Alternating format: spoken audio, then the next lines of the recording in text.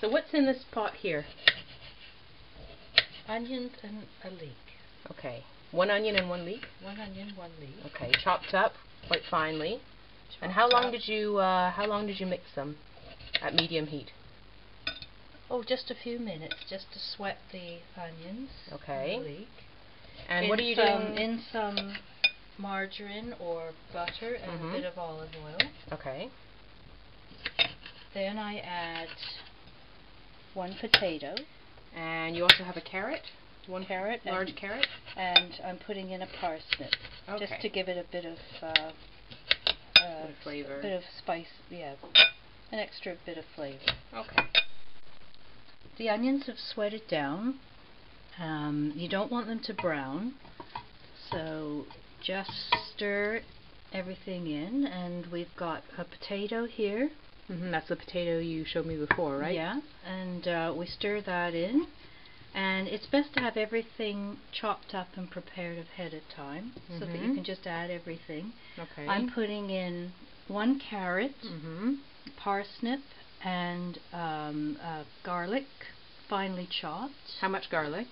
As much as you want. Okay. I put in 2 Depends cloves. on your personal taste, I guess.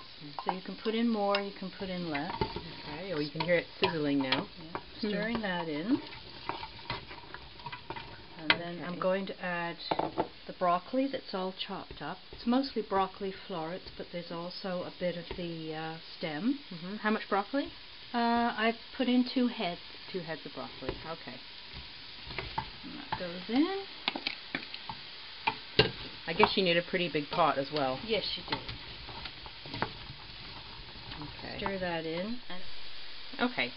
I've been stirring this probably for about 7 minutes, just to sort of break down all the juices and get everything melded together. Do you want to crush up the vegetables, or? No, not at this point. I mean, because it can go in the blender at the end if you want.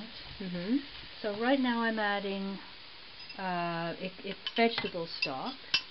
And how did you make that? Well, you can do it from your own vegetables and make your own stock from when you're cooking your vegetables. Or you can use any of the little vegetable stock cubes.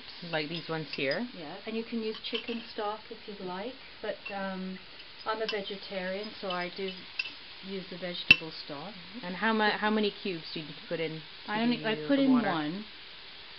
And how much water is there? There's a 1/2 liter of water here, about 1 pint. Okay, so I'm putting that in, and basically I'm going to turn up the heat a little bit, just to get it medium to, high, you'd say? Yeah, a little higher than the medium. Okay. Just to kind of get it boiling a bit. And how long do you leave it usually? Then you turn it down. And you let it sizzle away for about till the vegetables are tender. So about 15 minutes. So you turn it up until it starts bubbling. Yeah, and then turn it down. And then you turn it down. Okay. To medium again, or to low? Yeah, to medium. To medium. Okay. Okay, so it's been simmering for about 15 minutes with the lid on, and I'm just checking, and it looks like everything is tender. So we'll switch it off, and basically you can leave it at this point if you have other things to do. I'm going to add some salt and pepper. Okay. Just to taste. Do you need to blend it? Yes, but what we're going to do is let it cool.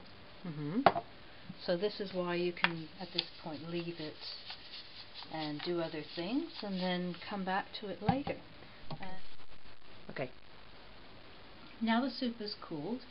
I've put most of it in a blender, and I've left some pieces chunky. So I'm going to put the blended soup back in. Okay, there are the chunky pieces. Very nice. And then I'm going to add a cup of milk. To make it creamy. To make it creamy. If you'd rather not add milk and keep it as maybe a vegan soup, that's fine as well. Okay. So 1 cup of milk, you said? I'm going to add a cup of milk in here. Okay. And then you're going to blend it. I'm going to blend it. And then I'll add that to the soup bowl. Okay.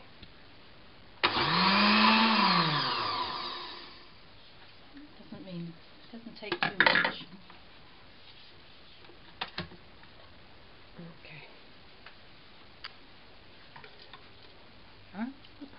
Add it to the rest of the soup.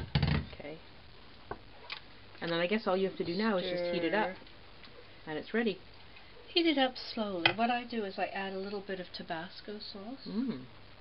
I didn't realize that. Really, you can do what you want at this point. You can heat it up slowly, and then you can add some cheddar cheese, or you can add some Stilton.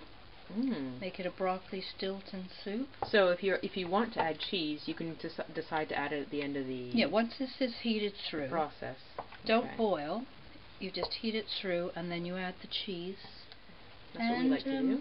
That is basically the soup. Very nice. Heat it up and serve. Thank you, Mum.